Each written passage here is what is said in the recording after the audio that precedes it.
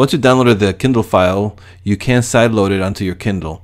The easiest way to do this is by emailing it to yourself. You can also plug in your Kindle to your computer via the USB drive and do it that way. But I found that this is the easiest way. You just go to your Amazon.com, go to your account, and then scroll down to digital content and click on Manage Your Content and Devices.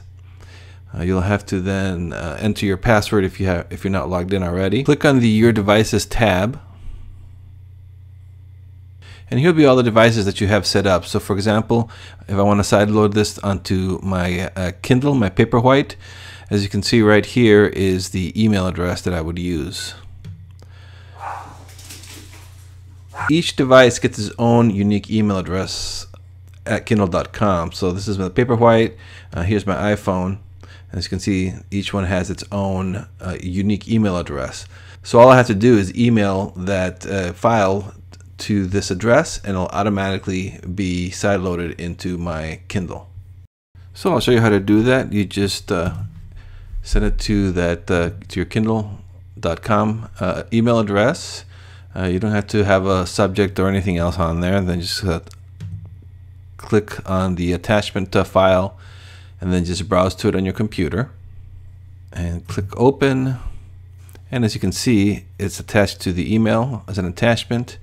Then just go ahead and click send, and that's it. The message has been sent, and now you can access that Kindle ebook, on your Kindle. I've logged into my Kindle, and as you can see, once it's synced, the file that I emailed myself is right there. There it is. And so let me show you how that looks. I'm going to go ahead and open that up. And there it is. That's the file that I downloaded from my website and that I emailed right into my Kindle.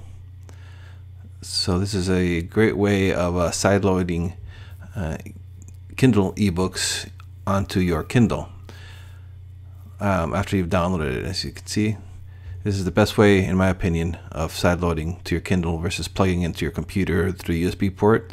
It's just email it yourself, the file right to your Kindle.